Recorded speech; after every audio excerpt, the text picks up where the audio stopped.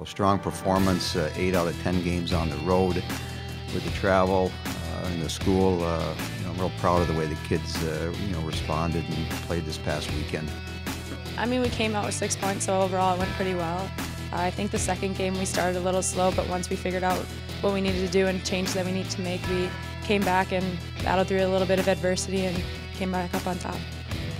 They're hardworking. They're very well coached. They beat Minnesota already this year, and so you know what you're going to get. And so it's your preparation and preparing for this week to get ready to go Saturday afternoon. Definitely expecting, as always, their best game. Like Mankato, they pack a lot of people in front of the net, so we're going to have to be getting shots off, getting shots through for sure, creating chances, and actually putting them in the back of the net.